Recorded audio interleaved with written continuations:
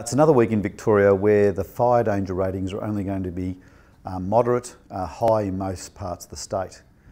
That's for the first 5 days anyway, so we'll see Monday till Friday where it's warm, it's pleasant weather, but it's certainly not hot, it's certainly not high fire danger at all.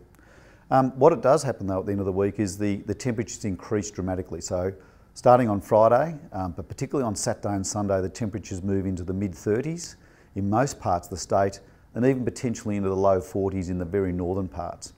So we're back into what would be seen as a very hot and normal February summer.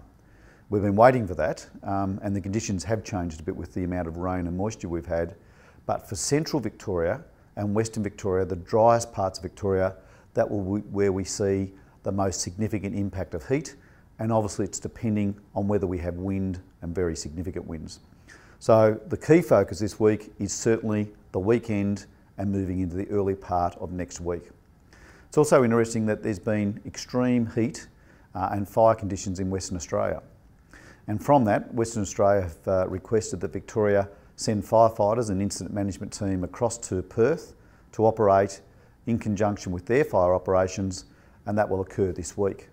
That won't compromise our numbers for this weekend, but we'll certainly see in excess of 100 firefighters and incident management people leave Victoria for about a week. So they'll be away for all of this week, over the weekend, and back in Victoria early next week, which is just when we're moving into our highest fire danger rating. So that's good that we can help Western Australia, and it's also good that we can help them in a time when it's cool and mild conditions in Victoria. That's the week as we see it, and certainly the focus is without a doubt focused on next weekend and early the week of the 9th of February. Thank you.